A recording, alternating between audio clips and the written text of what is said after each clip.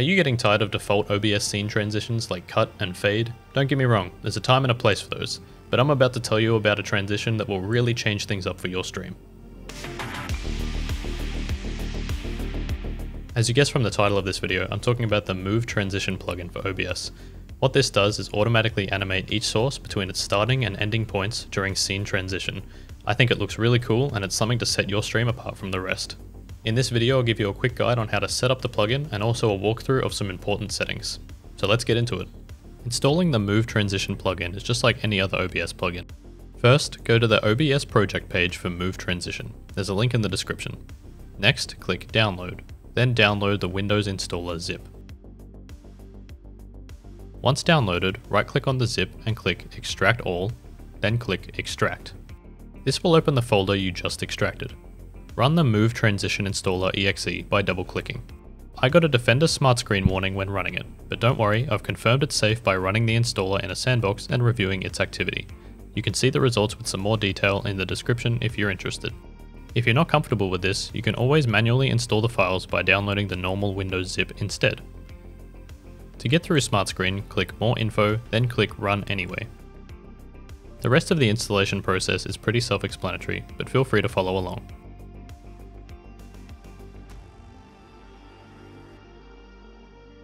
Once installation is complete, open OBS.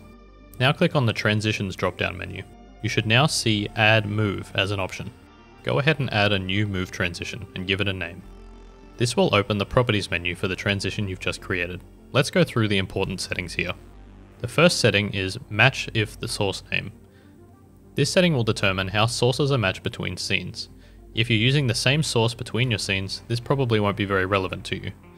But if you have two different sources that you'd like the transition to match up, this setting will do that for you. For example, as you can see on screen now, whilst it's the same camera in the two scenes, they're actually two different sources that have been matched using this setting.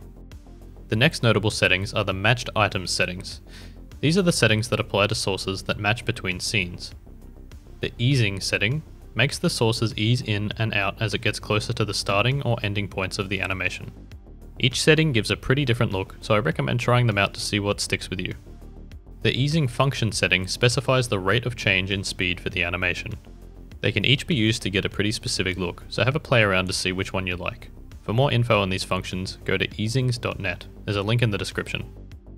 The Transition setting determines the transition that's used between point A and point B in the Move Transition. Sometimes a fade transition can be a good idea for the matched items to look more seamless. Try it out and see what looks best for you. The Transition Scale Type setting determines how different sized sources are scaled in the transition. Showing on screen now is a quick animation to explain what each setting does. The Curve setting determines the amount of curve for the animation between the start and the end positions. A positive number will make it curve away from the canvas center, and a negative number will make it curve towards the canvas center. Next, there are settings for appearing and disappearing sources. Most of the settings are the same as I previously went over, except for the following. Zoom, which determines whether a source will zoom in and out on its appearance or disappearance instead of staying the same size.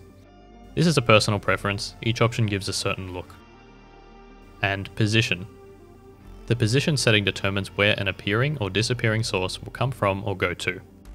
Once you're finished with the transition properties, you can then set how long the transition should take in the Scene Transition section. The plugin also gives you the capability to move a group or scene source around a scene without transitioning between scenes. You can do this by right-clicking on the scene source or group you want to move. Click Filters, then add a Move Source filter.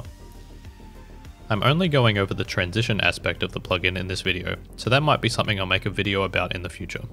Well, that's it for this one. Now you can make cool looking scene transitions for your stream. I also recommend using the Transition Table plugin. I've made a video for that one. I'll annotate it somewhere up here. If you have any questions, feel free to leave them in the comments below. And if you're interested in my stream setup, I stream over at twitch.tv/nato62. See you next time.